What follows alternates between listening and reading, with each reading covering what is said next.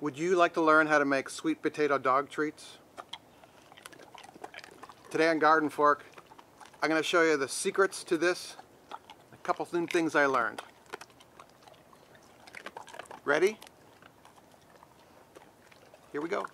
Make, fix, grow, cook. GardenFork.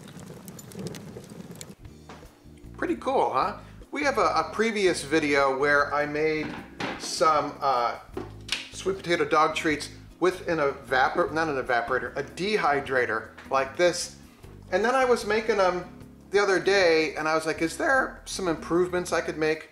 So I wanted to walk you through today kind of the 2.0 version of sweet potato chips, because I learned a couple things along the way and I want to share them with you. And you know who the two.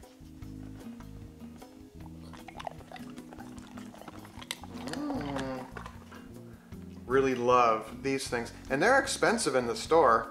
It smells really good though. So anyway, I want to eat these, but let me show you. Let's just get started. All right. Your main ingredient here is incredibly inexpensive. I found that the slightly, if you want to buy them, the big fat round ones are harder to cut. Harder. That's a word, isn't it? Look for something like this, like torpedo kind of sweet potato, rather than pear-shaped sweet potatoes. All right, so this is how simple this is. Mandolin, sweet potato.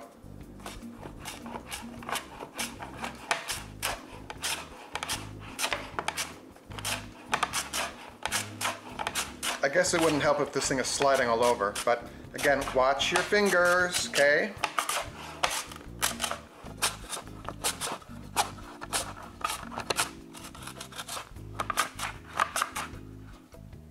Stop, okay? Yay, sweet potato dog treats. All right, pretty good. I got some bigger ones and then some kind of regular size ones. I mean, the pups, they really kind of don't care. They just like them, you know?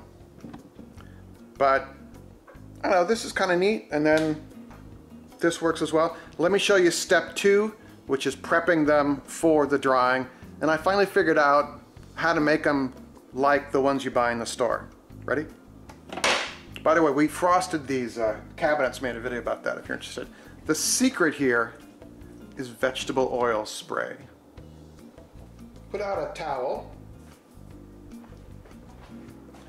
and then a grate, and then all your chips, or all the chips that'll fit on a cooling rack. And the cooling rack is part of the process.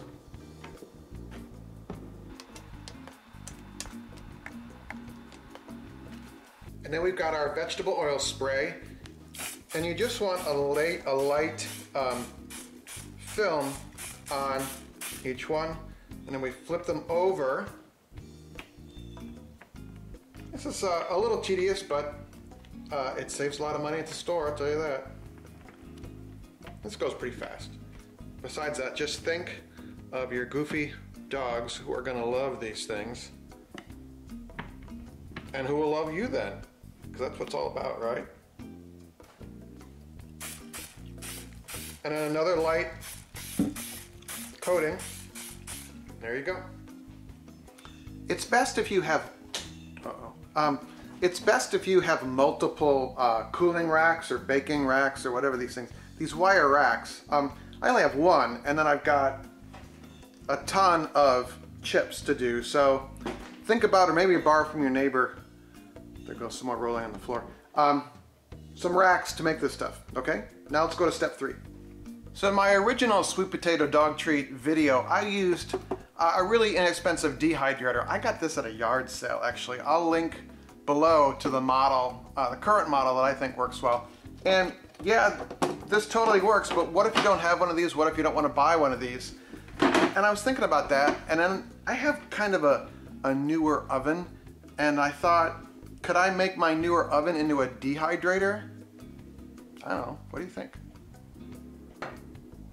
So I found I could get my oven down to, it'll go down to 170, like that. So I got this, and I put this in the upper part of the oven, like that, and like that. So depending on your oven, if you could get it on the 150, you'd be even better. If you have a convection oven with the fan, it's even better. Better and even better, I guess is what I'm trying to tell you. Anyway, I'm gonna let this go for about 3 hours. In the meantime, we're gonna watch the Labradors, okay?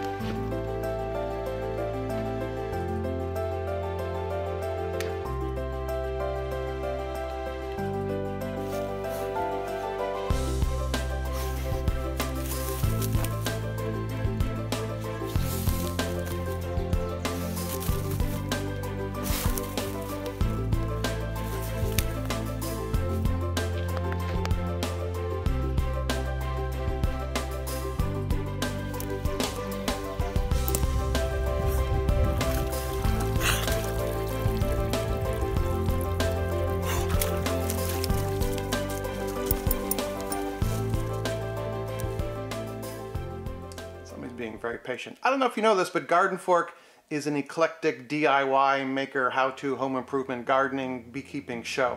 Not just dog treats. If you want to check out some more, there'll be links at the end of the video and down in the show notes here. We also have a audio podcast. If you really want to listen to Eric while you're on your drive to work or something, you could check that as well. I'll link that below. All right? Okay, that's going to be a little warm. So let these, oh yeah, we're gonna see them. Let them cool off first, okay? We just let them cool off. That was pretty gentle, wasn't it? Right here should be some more videos related to this, some of our dog treat videos. And if you guys have some suggestions, I always learn from you, okay? So in the comments, I would love to hear from you. I'll link to all the tools we used, the mandolin, the dehydrator. Some of these have a little bit of black marks on them. I don't think that's a bad thing. That's just, I think they're actually starting to cook a little bit in the oven. So the low and slow, kind of like barbecue. You want another little girl? Come here, come. You gotta be in the frame. You gotta be in the camera frame. Come. That was pretty good. All right, make it a great day. I'll see you later.